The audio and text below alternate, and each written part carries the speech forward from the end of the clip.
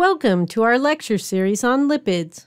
Here we will learn about the process of beta oxidation and energy production. When lipids are plentiful from uptake in the diet or due to fatty acid release by adipose tissue, target cells such as skeletal muscle will receive this energy payload.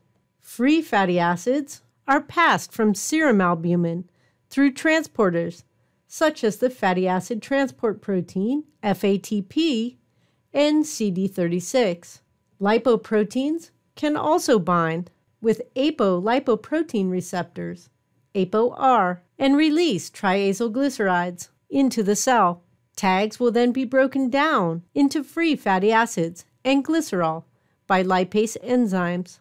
Free fatty acids will be chaperoned by fatty acid binding proteins, FABPs, within the cytosol. If energy levels are low in the cell, the fatty acids will be targeted to the mitochondria, where they can be oxidized and utilized in the Krebs cycle to produce ATP. The first step in this process is to transfer the fatty acids across the mitochondrial inner membrane. Thus, the fatty acids must first be activated to the coenzyme A associated form to begin this journey.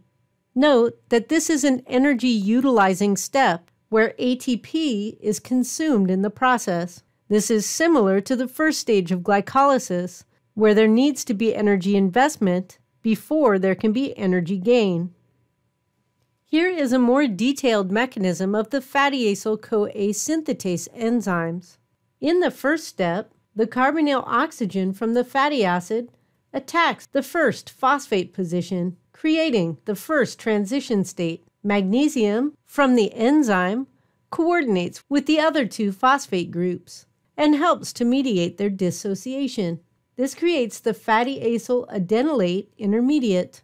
The adenylate serves as a good leaving group for the second half of the reaction, where coenzyme A mediates attack on the carbonyl carbon of the acetate group. The adenylate AMP is kicked out, and fatty acyl-CoA is released as the product of the reaction. With the formation of the fatty acyl-CoA, the fatty acid is now prepared to move into the mitochondrial matrix. Here is an overview of the mitochondrial pathways needed for the oxidation of fatty acids during energy utilization. The first step is to move the fatty acid from the cytoplasm into the matrix of the mitochondria. As we have seen for other molecules, this is usually not a straightforward process. Fatty acids are no different. They require these three enzymes embedded in the mitochondrial outer membrane, MOM, or the mitochondrial inner membrane, MIM, to mediate the transfer. We will look at this process in more detail in the next few slides. We will then focus on the beta oxidation pathway involved in oxidizing the fatty acids to generate acetyl-CoA and electron carrier molecules, NADH and FADH2. And you are already familiar with the third step, where acetyl-CoA is further oxidized in the Krebs cycle, tricarboxylic acid or citric acid cycle, to release carbon dioxide and more electron carriers.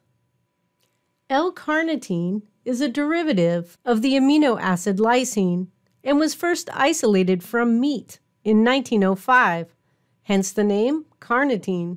In this reaction, the carnitine palmitoyl transferase 1 enzyme, CPT1, enables the alcohol functional group on carnitine to attack the carbonyl carbon on the fatty acyl-CoA. Coenzyme A then serves as a good leaving group for the carnitine reaction.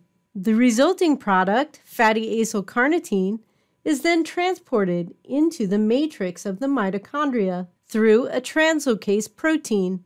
Once in the matrix, the carnitine palmitoyl transferase 2 enzyme, CPT2, completes the reverse reaction and restores the fatty acyl-CoA and empty carnitine. Note that the translocase used in this reaction is an antiporter. Carnitine moves from the matrix to the cytoplasm when a fatty acyl-carnitine moves into the matrix of the mitochondria. This is another schematic summary of this transport process. The acyl-CoA is converted into acylcarnitine, which allows the movement of the molecule through the translocase antiporter into the matrix. Free carnitine moves into the cytoplasm at the same time. Once in the matrix, the acylcarnitine is converted back to fatty acyl-CoA. The carnitine palmitoyl transferase 1 protein, CPT1, is the rate-limiting step for the beta oxidation or breakdown of long-chain fatty acids, LCFAs. It is inhibited by malonyl-CoA. Malonyl-CoA is a 3-carbon unit that is formed as an intermediate during fatty acid biosynthesis. Thus, it is the opposite pathway of fatty acid oxidation, similar to what we saw with glucose during glycolysis and gluconeogenesis. The activation of fatty acid biosynthesis is dependent on 2 conditions. The first is that there are a lot of precursor molecules present. For example, a lot of acetyl-CoA. This will serve as a substrate for making malonyl-CoA. The second condition is that there's plenty of energy present in the cell. If ATP levels are high and AMP levels are low, then fatty acid biosynthesis and the storage of energy molecules makes sense.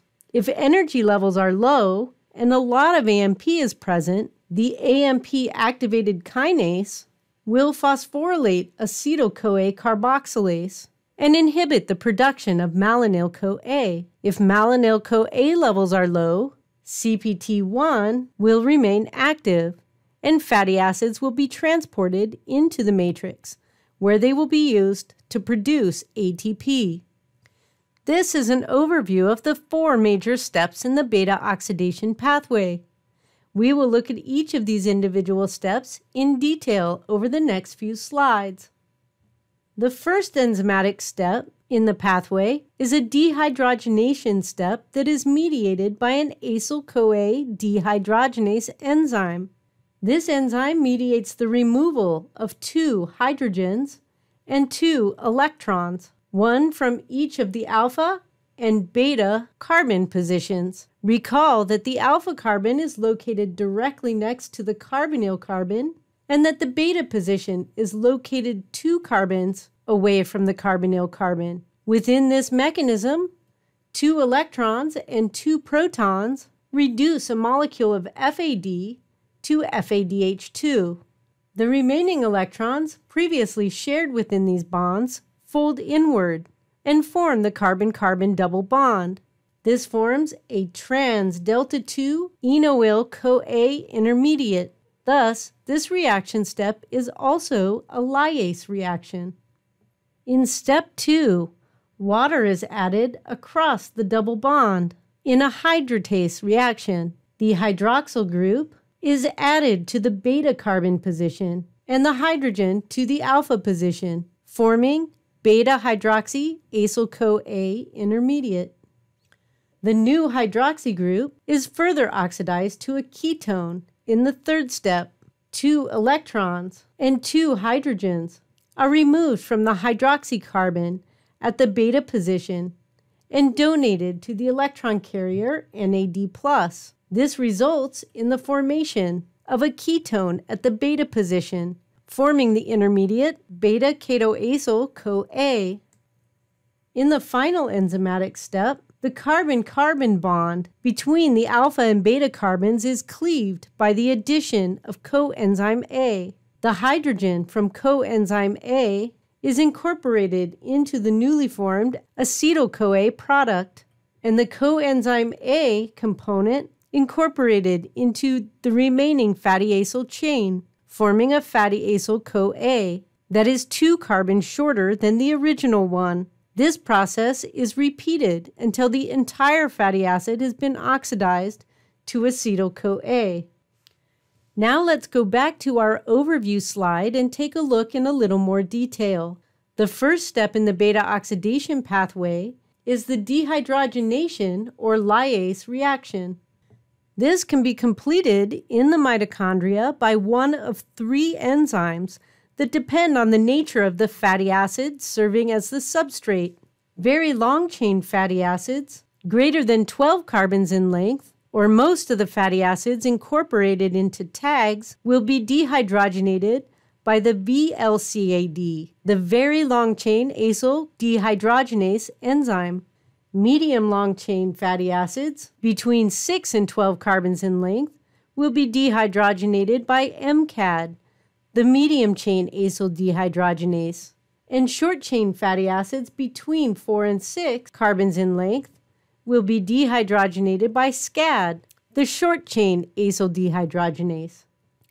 The next 3 steps can be completed by 3 independent enzymes, ECHS1, the enoyl-coA hydratase, the HADH, the beta-hydroxy-acyl-dehydrogenase enzyme, and the KAT enzyme, the beta-ketoacylthiolase enzyme, or by a single superenzyme that has all 3 of these activities, known as MTP, mitochondrial trifunctional protein. Similar to VLCAD, MTP is embedded in the inner membrane of the mitochondria and is used for long-chain fatty acids, mostly between 8 and 16 carbons in length. Although deficiencies in this enzyme do result in accumulation of C18 carbons as well, suggesting that MTP also has activity on these fatty acids. These soluble individual enzymes in this pathway are used for carbons between 4 and 6 carbons in length. Thus, as a fatty acid progresses through repeated cycles of beta oxidation, the machinery used to generate the acetyl-CoA units will switch to the soluble enzymes once the length of the fatty acid has been sufficiently reduced. In the end, each round of beta oxidation yields acetyl-CoA that can enter into the Krebs cycle and a fatty acyl-CoA that is 2 carbons shorter. In the next section, we will discuss how you can calculate the amount of ATP produced through the utilization of fatty acids.